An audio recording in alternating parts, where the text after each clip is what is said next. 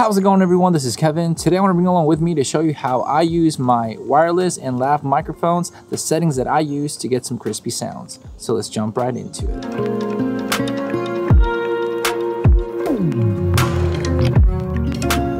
If you've been following along with me, I've shown you how I use my Rode Video Micro for videos, for the sound, as well as now the Synco microphones ever since I've gotten them.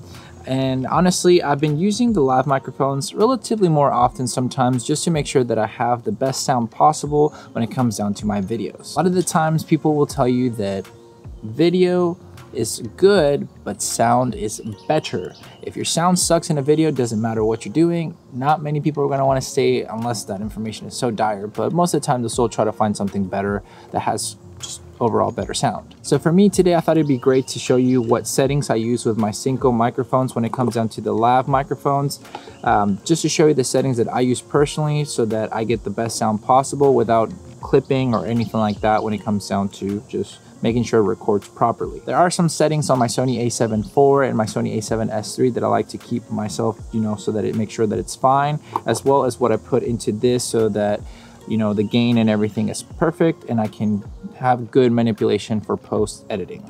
Because when it comes down to my Rode Video Micro, the only thing I really have to do is just plug it in and then also set up just the gain for the microphone, and that's pretty much it. I don't really have to do too much fiddling as I would have to with a lav microphone, especially with a wireless transmitter, because it does give you that opportunity to adjust how much the loudness will be from this as well from the camera. So I'm gonna show you my sweet spot, I guess. So I'm gonna just start putting the wireless microphone just on top of here to make sure that, we have it all nice and set up how I normally would, because, well, that way you get the full setup of this.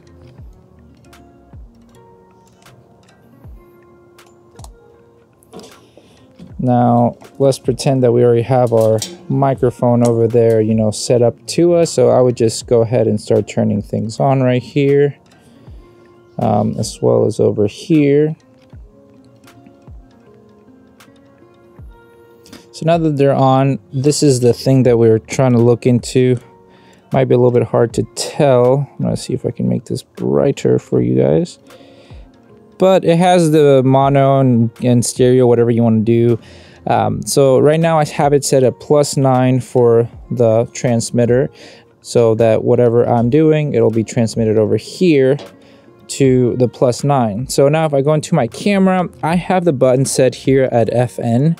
But if you don't have it, you can just go into your, settings for your camera. You'll audio recording, audio level. So for this one, I put it at the +2 sign. Now, the reason why I do it, because I wanted to be able to not be too loud on here and use this to get the least amount of noise possible when it comes down to recording onto the camera with a live microphone, because otherwise it gets a little bit kind of like, what's it called, just background noise kind of style. So just a little white noise kind of thing. So I try not to do that. So +2.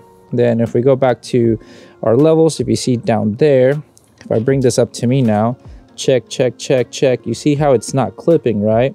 That's the main reason why we want to keep it at that, +2 over here, and then the +9 on this one. So this is the wireless, lav microphone. What I'm going to do is I'm going to show you how I set it up. So whenever I'm, doing my microphone kind of scenario of talking, I still have the best sound and hide it as much as possible so it's not too visible either.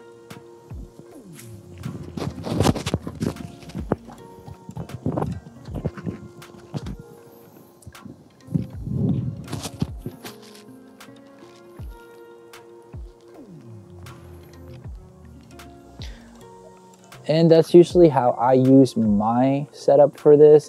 I just kind of clip it inside where I have the microphone in as well, just for a little bit of extra wind kind of cancellation in case there is some wind. Helps out, in all honest opinion, for me, it's been pretty great. So I'm just gonna start walking away just to showcase how I would use it and how it sounds while I'm just, if I was shooting photos or something. I've done this for a couple of videos of mine already, so this is how it would sound whenever I'm just, creating, walking around, making sure that I'm just, sounding so crisp and so nice. And I gotta use this over here so that I don't burn up, because it is very, very hot outside. It says that it feels like 41 degrees Celsius. So if you're not from around here with the Celsius department, it is very hot. It's, I don't even know Fahrenheit, but I think it's like in the 100 area. So not too fun, not too fun. Texas heat is no joke. But this is the sound that it would just be like me walking around and creating. So we're just gonna sit down. Yeah, let's get this a little bit nice and, I guess right here should be good. Yeah, that's pretty much how I set up my sound for it. I also use it sometimes basically from my GoPro or my phone. If I want to have just the lav microphone itself, I can control a little bit better with these, even though sometimes I can connect the lav microphone into directly basically the headphone jack or the microphone jack for like your phone and the GoPro. It's still nice to have this to make sure that I don't have the settings too up to be clipping. But so for my Sony A7 IV and my Sony A7S III, having the sound, you know, be as crisp as possible with my videos, despite of obviously these cameras being phenomenal for video already, I do want to have crisp sound, and this is a setting that I usually do for myself. The +2 is the most important thing for me. I've done +1, +2, so just kind of dibble and dabble, like either or, depending on how much background noise there is around me. But I just mainly keep it at the +2. Just I've noticed that it's been a better sweet spot for me. And then just make sure that the receiver is at +9. That way I have the best sound possible without as much white noise or surrounding noise whenever I go into post. This is what it sounds like just straight out. Right now you're going to be hearing it with no editing and no post-production whatsoever. And then this is after I add my post-production kind of editing that I've created for myself for my sounding. That's how it sounds now. With all of that, it's just, you know, most of my videos have it. I mean, honestly, all of them now have had it for quite a while. I know I've been trying to divvy up more into the sound department, especially since my first few videos on this channel. Wanted to become a lot more professional with the sound, since I know most people would want to have better sound. And for myself, I've noticed that people focus on that most. So wanted to hopefully help you out in case you're wanting to do some lav microphone kind of style of, you know, videos.